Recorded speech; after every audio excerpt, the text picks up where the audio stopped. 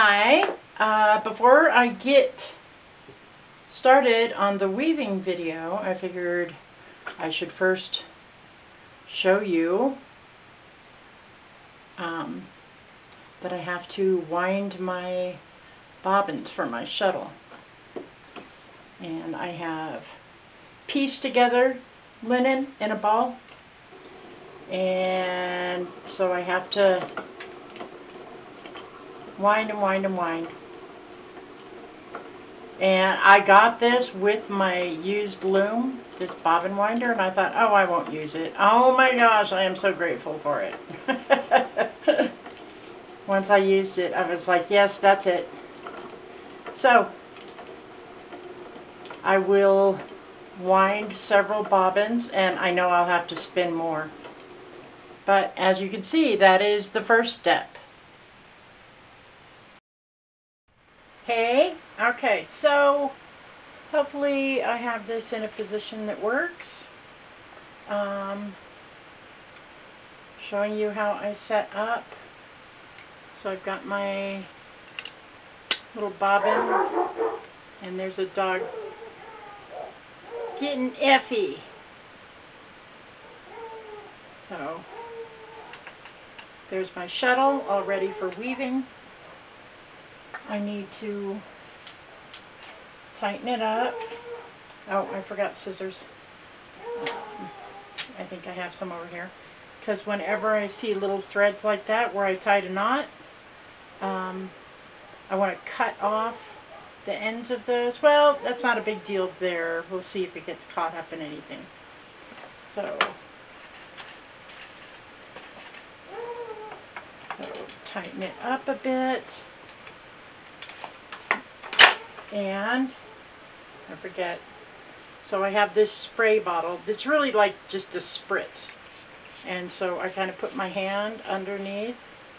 I'm not used to doing this wide of a weave, so it should be challenging for me. And get it all a little damp because linen is stronger when it's damp. So make sure. Hey, I'm back. I'm hoping that this angle will help you see more of what I'm doing. I decided to come back because I wanted to show you some of the things that I was thinking of that might be helpful for somebody who's kind of new to it, like me. Things you don't have to worry about. So also, I wanted to show you what I do with broken threads, which seems to work for me. So far, and I have probably getting close to 2 feet woven, I have only had one thread break, and it broke twice, and it was one of my double ones over here on this end. So that's okay. I mean, the first time it broke was because I think it was thin. The second time it broke on the knot that I made. So I'm super excited about that. If you notice, my fingernails are still dirty. I didn't want to bleach my hands, but I still am suffering from the dye. So this one broke close enough to here, to where I am weaving, that I will just kind of make a knot, a square knot, I can see, close to that weaving. And then I will take this, I don't have my hook. So fortunately this one is also close to the end.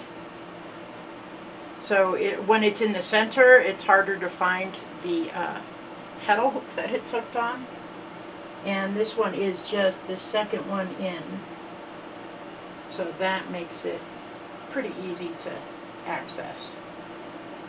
So I pull it through the reed. See if that's gonna, okay, did that mess it up? And then, so it would be my second heddle, and the thread's already still in there. Good, so I don't have to go to the back and not show you what's going on. So I could see that there's a bit of, knotted slubby in there.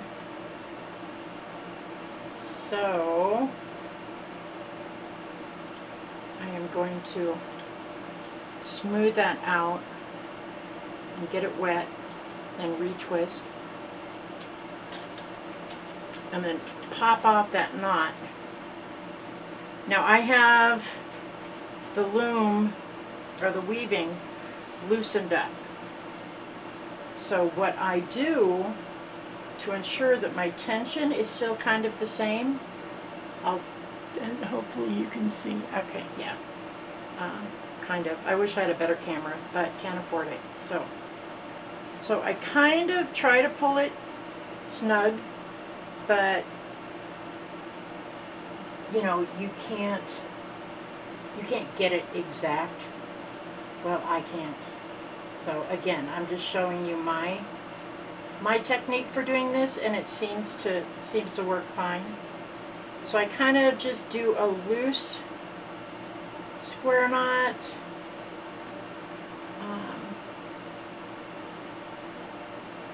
Where are my ends? There we are.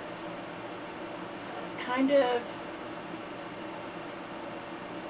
don't quite pull it all the way closed, because what I want to do is I want to take the threads next to it and make sure that it's kind of the same tension. So I pull it up with other threads. Now I'll tighten it. And let me get my scissors, because I didn't come prepared, I guess. Oh no, I did come prepared. Alright. So clip those ends.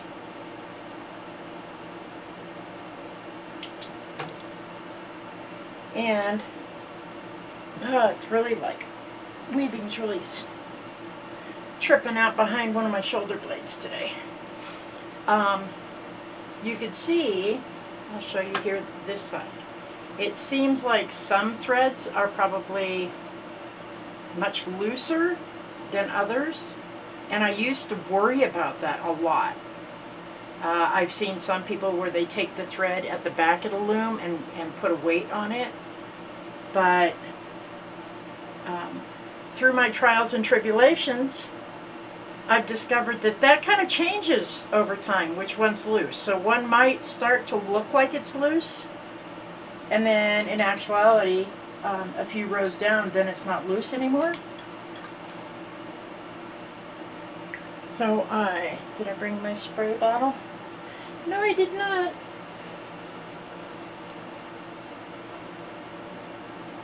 Okay.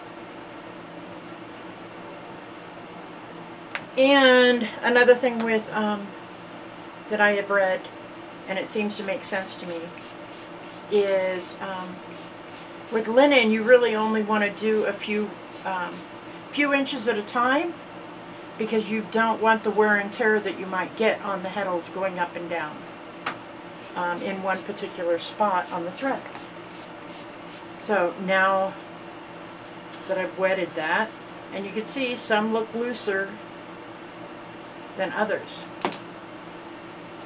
And see, I might pull that one more quick. Yeah. So one thing that I have found is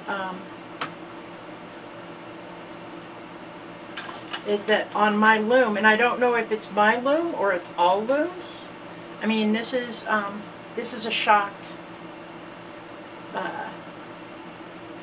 4-harness loom, so I mean it's not like a cheap one. Okay, this is gonna be awkward. Uh-oh. I got it caught underneath the loom. That'll be awkward with the tripod, but just to give you an idea. Did I do it? No, I did not. Come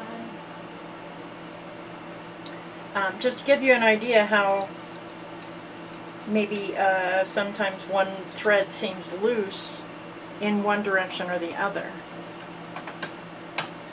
And like I said, I learned that, so this is not going as smooth because the tripod's there. then on the other way, going the other way, then it doesn't seem to be a problem. So I double tap, and I have to get trained on how to do this with the tripod. So I'm looking to see if there are any.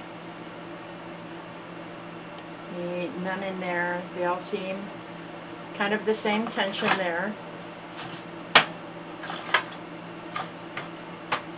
But like I said, sometimes one will just seem to be looser. And it's weird, but don't freak out about it because it tends to kind of even itself up. So I was happy to discover that because I just felt like I was a total failure at what I was doing. That like no matter what I did, and you watched me warp my loom, I was not incredibly scientific about the method, I guess you would say, because it feels like sometimes it doesn't need to be as complicated as everybody makes it out to be, but it is. It is tricky at times, and a little, I don't know, subject to weather and subject to so many factors. What I am discovering with what I've woven so far is what they say about Strix being a better warping thread because the fibers themselves are longer. Is so true. If these threads that I'm using, God, this is awkward. If these threads that I'm using were from the toe or the top that I have been using, I would have broken so many by now because some of these are so thin. I can't even, sometimes when they're wet, I can't even see, and I think I broke a thread because I can't see it. But you don't quite get the sense of, I mean, I go faster than this, but you can see the tripod legs are right in the way. And then I bump them when I double tap and stuff. So there you go, and wrapped around the leg. But yeah, those are some of my thoughts while I was weaving that might be helpful. And I'm also happy that I went with the 15 dent reed as opposed to the 20, because any of the knots that I have put in there don't seem to be rubbing and breaking because of the reed. And same goes with, you know, serious fat areas and fuzzy areas of the thread itself. So now probably I will be back when I'm all done. I just dressed a distaff so that I have more to spin because I know I'm going to need more. It looks like one of these bobbins gets me maybe 13 inches of weaving. So yeah, I need a lot more. I only have this one and then about this much on another one. So okay, I'll see you back here later. Hey, I am back and I feel like it's Christmas. This has been such a long haul. I didn't have nearly as many breaks as I thought I would have. And I thought it was going to go on forever. I thought I had to spin another bobbin, which is like another 6 hours. Yeah, ibuprofen, learning how to weave so it doesn't destroy my shoulder blade for some reason. So, unveiling. I'm going to cut these strings back here. I am so excited. I feel so happy and proud of myself. So pull those through there.